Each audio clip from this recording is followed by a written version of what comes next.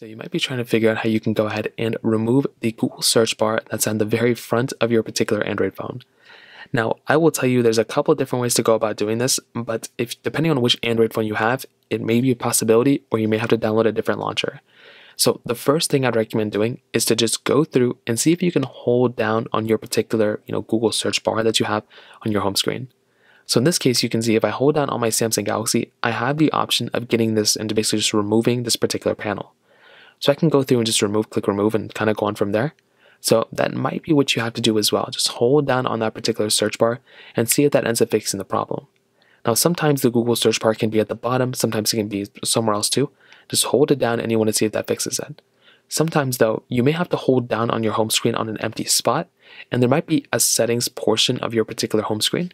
You may have to go inside of that settings portion of your home screen, and you may have to look out for like Google search bar at the bottom type of, like enable thing that you can see. As you can see for me, I don't even see it here. So maybe on Samsung Galaxy, they don't have it, but maybe on some different types of launchers, you may have to, actually enable it or disable it from there. So try checking that out. See if that's something you have to kind of, deal with.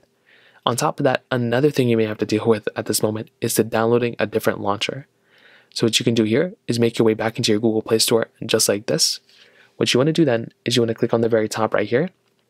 And then what you want to do is you want to type in a different launcher. So Nova Launcher is a very, very popular one. You can download Nova Launcher if you want to, but there are an endless amounts of launchers that you can download. So download it and install whichever one you want.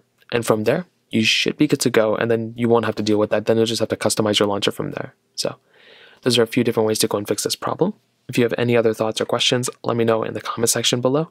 Hit the like button, that would mean so much, but definitely hit that subscribe button. More importantly than everything else, I love every single one of you guys. Hopefully I'll catch you guys in the next video.